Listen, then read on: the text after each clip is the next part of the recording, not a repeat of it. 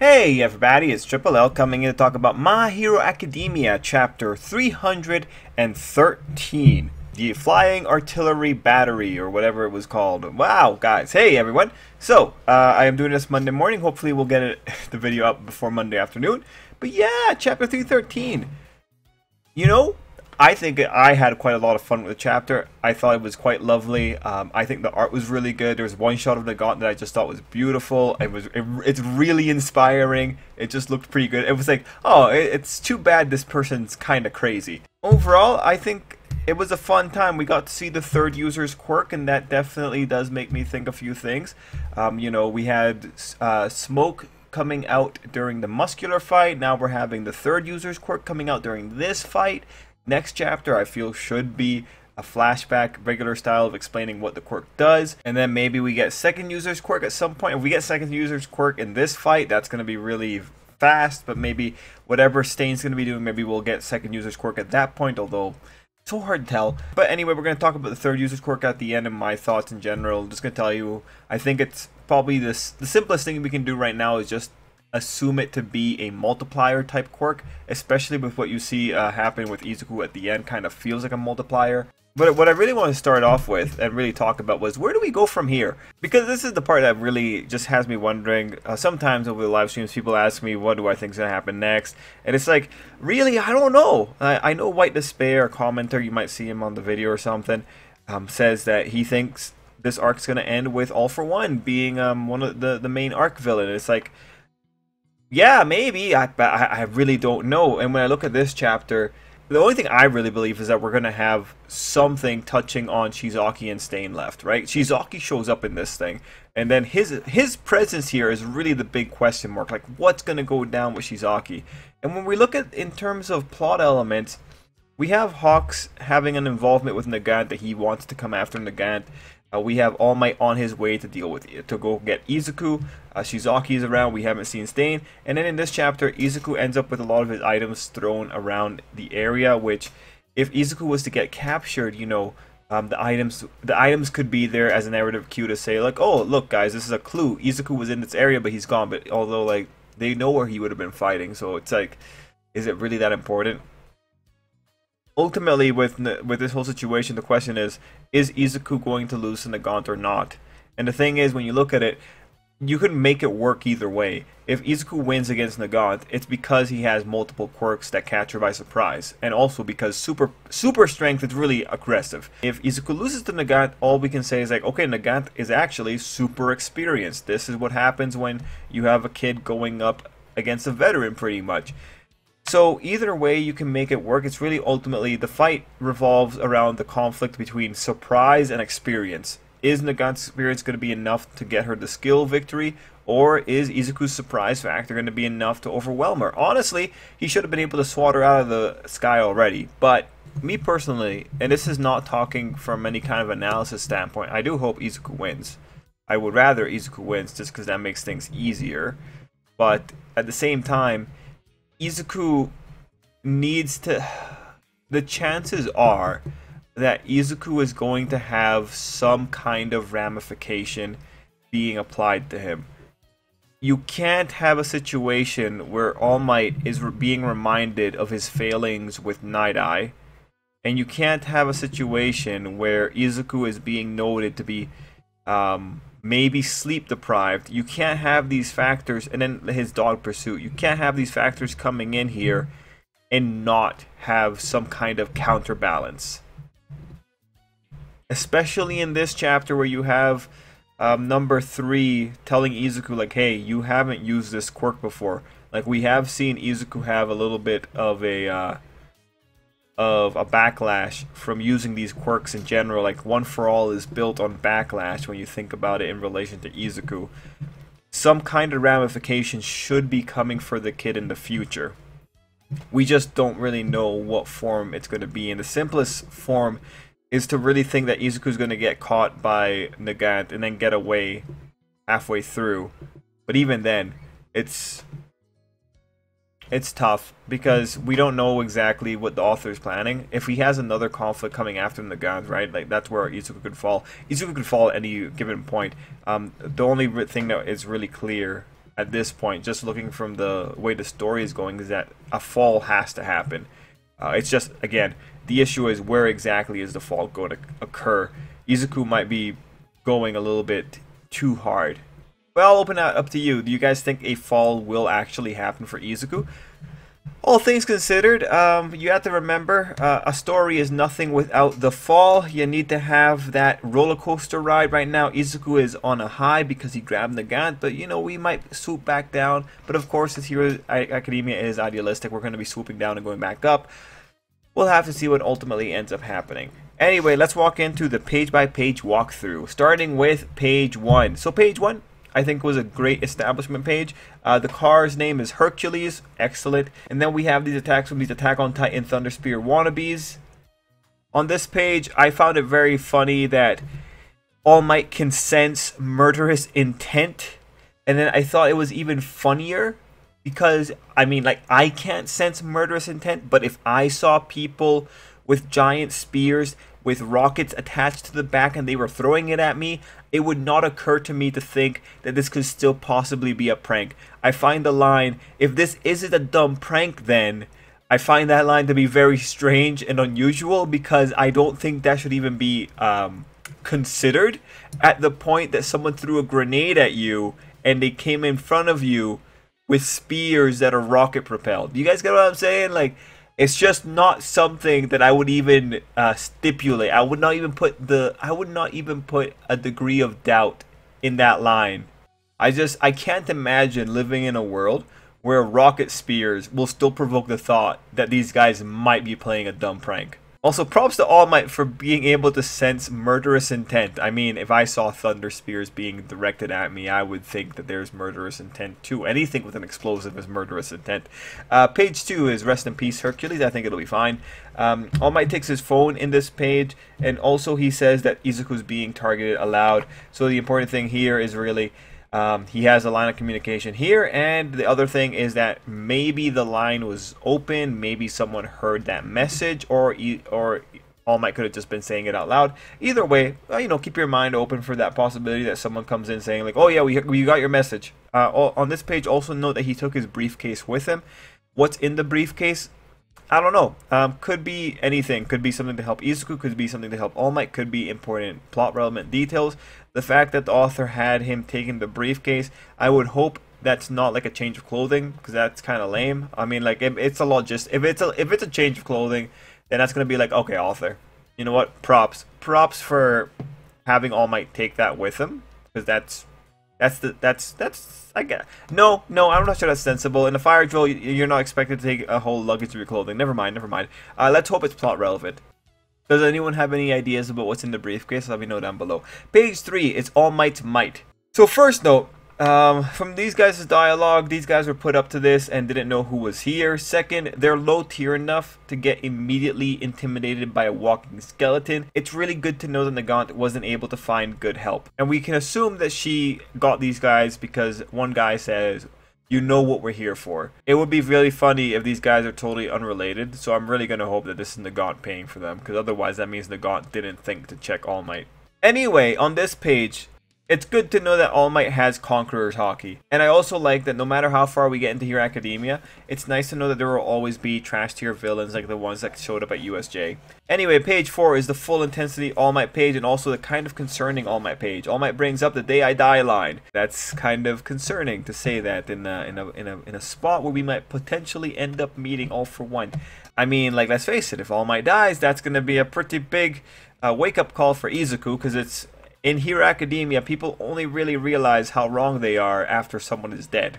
Case in point, All Might and Night Eye. Anyway, aside from that, it's a really cool line, and it was pretty neat to see All Might having his little moment where he's like, I gotta do a lot for Izuku. Now, moving away from that, there are some little weird things here. There's these bzz lines, and that is usually the lines that are indicative of electricity. So I'm not sure why exactly they're here. Any thoughts? My first thought is that All Might has a taser or something on him, like maybe something came out of his suitcase that is giving off the electricity. And I don't think it's those guys, because those guys, they had fire stuff. That sound effect doesn't really fit Now I do notice that one of the guys with the gas mask, he dropped something, but in the previous page, he was... It looked like he was holding a canister that he was filling with something. So I don't fully understand what is going on here, but I don't think whatever that guy was holding would give off the electricity sound effect. So that's interesting. I'm interested to see if All Might has something with the thunder or with the electricity sound effects. Anyway, taking these first 4 pages in context, what do they do? Because those pages are a continuous scene. Well, they tell us how All Might survived, so we can check off that little thing there. And they set a condition, or they set up a potential condition, that being, like, for Izuku to get hurt, or, like, seriously hurt, All Might has to be going down. It just pretty much tells us that All Might's very much willing to sacrifice himself for Izuku, which is really concerning just because of how All Might die. Now, see, with the All Might thing, the bigger thing here is that Night Eye put an expiration date on All Might. He said that All Might would die in a very traumatic way. Enough that he was kind of, scared by it. And mind you, I'm paraphrasing. And it's just, in this sense, I do think that there's still going to be a rhetoric about the future being changed. But I think what's going to be changing is just like, instead of All Might dying in a super traumatic way, he's going to die being a hero. It's going to be like, it's going to be saving Izuku or something like that, right? One thing I am thinking is, if All Might was to sacrifice himself for Izuku, and he does this when All For One is around, like he's protecting Izuku from All For One, I could see All For One saying something like, oh, All Might died the same way that my brother died. Like, my brother got in the way of an attack that was meant for the second user, and that's how things went down. And that might lead us into like the flashback of how exactly the first passing of One For All happened. That's what I'm thinking. I think it's a nice little idea, but we'll have to see whether or not it happens. At this point, though, I am very concerned for All Might. Page 5 is total badass movement. How is Nagant even keeping up with the living lightning bolt that is Izuku, is what I'm really wondering. Page 6 is interesting. First, it's good to see that Izuku's applying judgment and thinking things through. If Izuku can be as oppressive to Nagant as he was to Gentle, that would be pretty baller. I would be 100% in. He hasn't really been oppressive yet. This has been a kind of... Like, Nagant's been applying her judgment pretty well here. Anyway, on page 6, I'm pretty sure that this lightning effect is Danger Sense. It's way more stylized than normal, and it's a little bit more wild, but that might be speaking to how intense the pain is and how quickly it's coming in. And note, the lightning here crosses panels. That kind of stylization usually does mean it's something special and not just a regular lightning bolt. And in this case, the lightning is coming from Izuku. So the only thing that crosses panels like this is usually Danger Sense. And when I'm seeing it here, it just tells me it's a wild, urgent Danger Sense. And again, in context, that makes sense. Like, how else would Izuku know to check behind him for the bullet, right? He wasn't expecting a bullet coming from behind him. The reason I'm bringing this up is because if I remember correctly, the spoiler said that Izuku's Danger Sense wasn't working, and in this chapter what it's saying is that Danger Sense is working, but Izuku doesn't have enough time to physically react to it. And in this case, right after Izuku hits the first bullet, the second one hits him.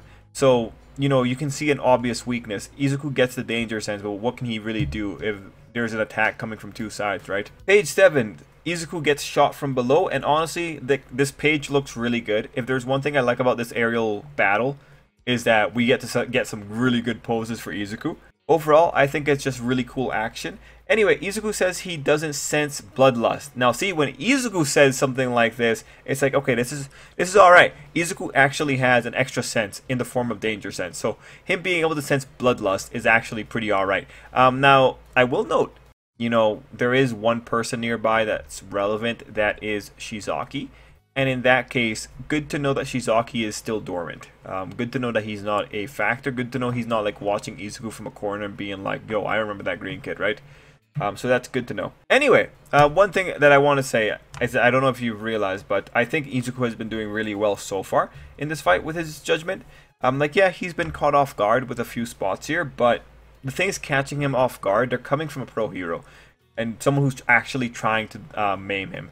So when I'm looking at it, like, Izuku actually has a pretty good challenge here. Like, his mistakes so far are mistakes coming out specifically because of Nagant's skill. Otherwise, at this stage, at page 7, he hasn't done anything that I think has been really stupid. or anything really close to approaching stupid.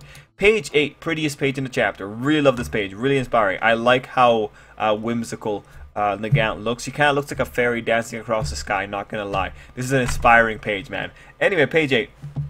I'm really concerned about Nagant when I see her using this quirk. Still. I mean, recall from chapter 59, right? All Might said that the load was too much for people who were granted quirks and they became puppets, right?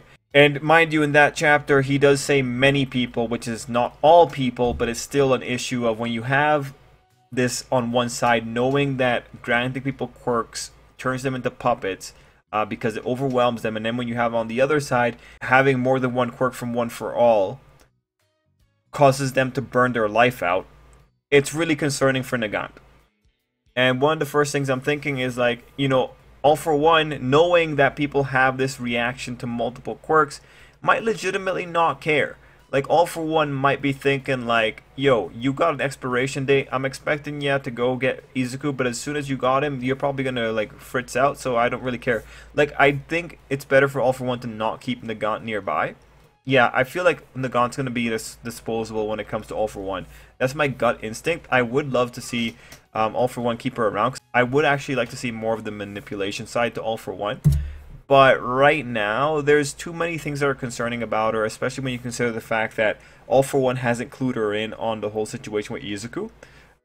Which might just speak to how much he wants her to know, unless he doesn't know anything about it. But yeah, moving away from that, page 8 was a really nice page. And I think it's really creative using the blast from her gun to propel her. Anyway, as we go forward, I'm going to be looking for any sign of strain from Nagant. But right now, she seems to be doing pretty well. Page 9, Izuku analyzes. Interesting that as Izuku gets closer, Nagant gets more confident and therefore she's able to shoot with more accuracy. Though, when I read that, all it really says to me is that Nagant is really good in close range combat. And good to know that the issue with Danger Sense, as Izuku says, is that he won't have enough time to act in regards to the warning. And I think, again, that's a lot better than Danger Sense just flat out not going off. It's better that you have Danger Sense going off at all times for any danger, and then have Izuku not be able to react, than to quantify what exactly is dangerous enough, because at some points, Danger Sense just feels like it's a precognitive ability. Page 10 is a critical page. Nagant didn't know that Izuku would have multiple quirks. And here's the possible implications from that reality. 1, All for One for some reason doesn't know that Izuku has multiple quirks right now. As in, for some reason, the vestige in Shigaraki didn't convey that knowledge, even though it was able to convey enough to be able to break out simultaneously with the original. Or 2, All for One does know, but he chose not to tell Nagant. And in that one, it says either he thinks Nagant didn't need to know because she's capable enough, or he forgot, or he didn't want to tell her for some reason, even though she was going to find out by going into the fight with him. You can take your pick. I'm withholding judgment on this one. But if it turns out that All for One is just a stupid guy, well, honestly, I wouldn't be surprised. For All for One to lose, and All for One's going to lose, he needs to be... The chances of him being shown to be stupid at some critical moment are likely going to happen, because usually with really hardcore villains, you need them to be stupid for them to actually fall. It happens a lot. It happens a lot in narrative. Again, in Hero Academia, it's usually overconfidence that brings people down. Page 11 is a funny page with N. Good to see the tactics talk from N here. I love his dynamic with Izuku. I think it's great. I love how he's poking the guy's head. I also like seeing how much smoke Izuku can produce at full blast. Anyway, on this page, we see Izuku doing some extreme squats. Those exercises that he did in class, they looked like they were really good for him. Anyway, on this page, note there's this little sound effect coming out, this little cricking. Really interesting. On page 12, things get super interesting. First, we have the sound effect centered on Izuku's legs. I assume this is stuff cracking. Anyway, we get third user showing up. And at this point, I will say that this might be perhaps the most questionable thing that Izuku has done judgment-wise for this fight. That said, it's a tough situation. It's either this or, you know, wreck his legs with a one for all at 100%. Anyway, it was nice to see that Horikoshi brought up parallel process again, and also interesting to know that Izuku hasn't had time to test the last 2 quirks. Or at least, he hasn't tested the third, which tells me he most likely hasn't tested the second. Which also brings up the question, why haven't you tested them? Anyway, it was good to see the third user being very helpful here. Page 13, Izuku reminds us what he's chasing after, Shigaraki and All for One. And, you know, when I see Izuku saying this, it's like, You know, legitimately, it might not be as easy as getting Lady Nagant to tell you. For instance, All For One may have like a really convoluted way of making contact with him, and it's all to just make sure that he's protected. And also here, I like that Izuku thinks he'll get information out of a pro hero like Nagant. Like, seriously, what exactly do you mean once Lady Nagant tells me what I need to know? What are you willing to do, Izuku, to make sure she tells you what you want to know? Personally, I hope Izuku's willing to go all the way here and go in for some torture, or psychological torture, because again, I don't see Nagant breaking unless she ends up being super mercenary and being like, okay, yeah, you know what, you beat me, this is a lot of trouble, I don't care anymore, here's the information. But at the same time, it's like, Nagant's in jail for her beliefs. Like, she's done something based on her beliefs that put her in Tartarus.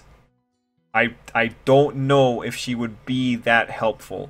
And then, like, this is one of the pages that definitely concerns me about Izuku. It's specifically just how dogged he is with Shigaraki and All For One. The concerning thing with this kind of rhetoric is that this is rhetoric that builds into tunnel vision. With Izuku the way he is right now, if a character was to come later in the subsequent chapters and say something like, Izuku, you've had too much tunnel vision, it would make sense. Consistently, like, working your way back from that moment to this one makes sense. Like, on paper, Horikoshi has set up that potential payoff. And so that's what gets me really concerned. It's just this builds into tunnel vision if Horikoshi wants to go in that direction. Anyway, on this page, Izuku apologizes to Gran Torino for using his cape the way he did. But from my perspective, is like, you know, capes are not there to look pretty. Capes are worn partly because they're useful and they're tactical. If you're not using your cape to mislead your opponent, I don't know what the point of the cape is. So, you know, like, you understand what's going on. Like, he doesn't want to, like, he's attached to the cape. He has an emotional significance invested in the cape. But at the same time, this is kind of this is the best use for that cape. Gran Torino would be happy to know that Izuku got past an assassin because of that cape. But again, it just speaks to how much Izuku cares about Gran Torino. Anyway, here we get Fa Jin, the third Fa Jin.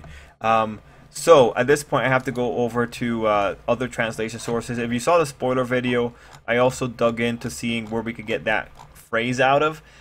So just a translation note from the fan translation. The third quirk is an explosive release of internal power, similar to a move in Chinese martial arts.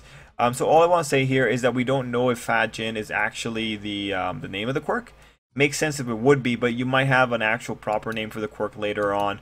And Fa Jin is just a mechanism by which it's expressed or something like that. It might be like the name of the effect, and then the quirk might have another name altogether. But whatever. I will talk more about the quirk at the end, but I do want to note that this is a new aura that comes out here. The author does put extra attention on that aura, so it was cool to see the aura, and I'm very excited to talk about the quirk itself. Page 14, we finally find out the thing about the scope. But I do wonder if this was useful. Also, notice the angle here. You know, it's funny. It's good that we didn't have any kind of jokes about this girl's skirt while she's flying around.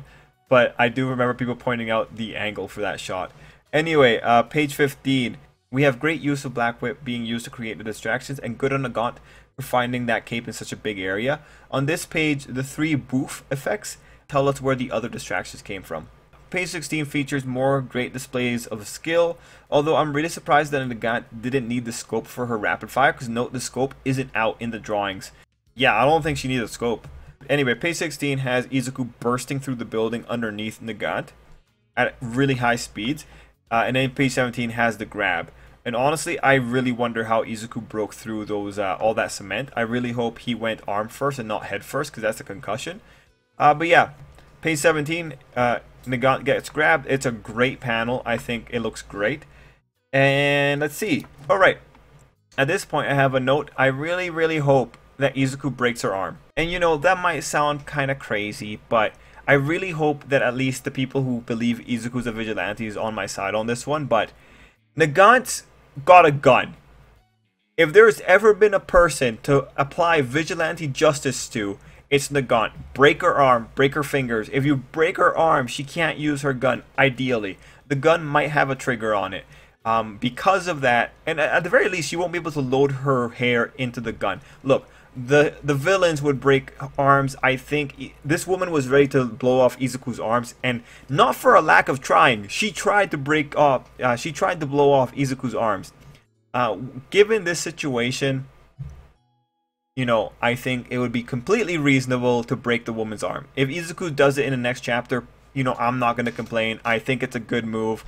Neutralize the opponent. You don't want them using their weapons. There's nothing wrong with that. You're maintaining their life. I don't think there's anything wrong with this. The longer that Nagant has her arm out, the more dangerous things become.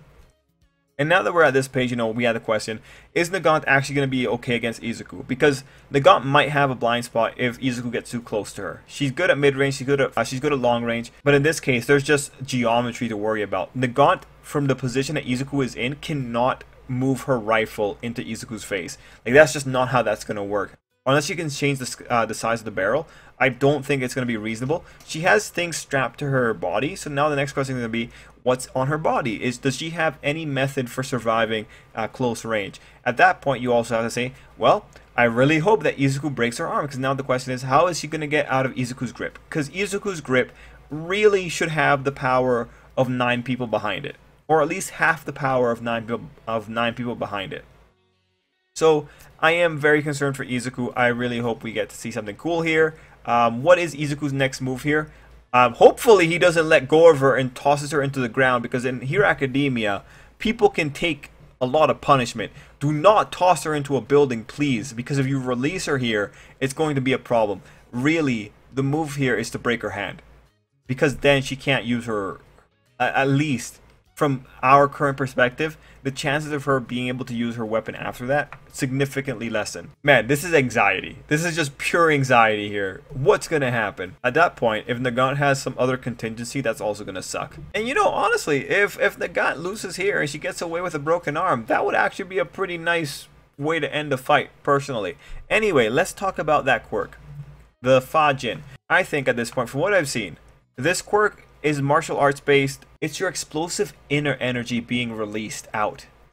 And from what I saw doing the research in the martial arts, it's pretty much like Bruce Lee's 1-inch punch. The main mechanism that I can really understand is that it is an explosive release of energy. It's an explosive release of energy, and there is the appearance of, you know, for relatively little action, you get a big return. To just quote one thing that a commenter had said, just to, because they were much better at summarizing my thoughts here. The quirk might be able to manifest the internal energy within his body without the physical effort of exerting such energy, so Izuku can do stronger moves without hurting his body. Honestly, that's like one of the best explanations that we have for it. From what we've seen here thus far, it looks like it's centered on his legs. The third user has turbines, or like, oh sorry, not turbines, sorry. You know, the little pipes on his shoulder. The aura that we see here is still centered on his legs. Izuku uses it to go through a building, even though you could say that he could do that with One for All. But if it's an explosive release of energy, then it's like, well, it kind of becomes like a rocket kind of thing. If you've ever seen anime where they have like a guy poking a rock, and then all of a sudden the rock just splits and gets destroyed, I think it's the same mechanism. It's a lot of force for relatively little action. That's why ultimately I think, for now, until we have more information, I think it's reasonable to say this is a multiplier. It ultimately acts like a multiplier. And I know that's really weird to think that Izuku has a multiplier on top of super strength, but from what we've seen here in the context, this is probably the most reasonable thing. Note here, when Izuku also grabs onto her arm, Izuku's body goes upward, which just tells us that Izuku still doesn't have full control here, and that there's a lot of power he came out with. Ultimately though, I'm very curious how exactly Izuku broke through that building, because I want to know if he used his head. Because that's just a little bit unreasonable. Any other things to note? Well, on page 17, it's just cool to note that we do have legitimately a new energy effect. Because if you look at the lines for the Fajin effect and you compare it to the lines for the lightning right next to it, you can tell that they're very different. I do kind of wonder about how physical the new energy is. I wonder, is it as physical as smoke? If you touch it, is it like a ribbon? Or is it just pure, like, is it pure plasma-like energy? I am actually legitimately curious. Anyway, at this stage, we could say that Izuku has now become a Dragon Ball Z character. Because at this stage, once you go into the martial arts area, you're pretty much entering Dragon Ball Z territory. Anyway, for next chapter, I'm hoping to see some intelligent action here. I'm hoping that sleep deprived Izuku will be like, I'm breaking your arm. Sorry, it's happening. I don't see any problem with this. I mean, Izuku had no problem batting Shizaki out of the sky with 100% and hitting the ground hard. So here's hoping. Anyway, jokes aside, that's it for me. I don't really have anything else I want to share here. Thank you all for watching, and until next time, I hope you have an absolutely great day.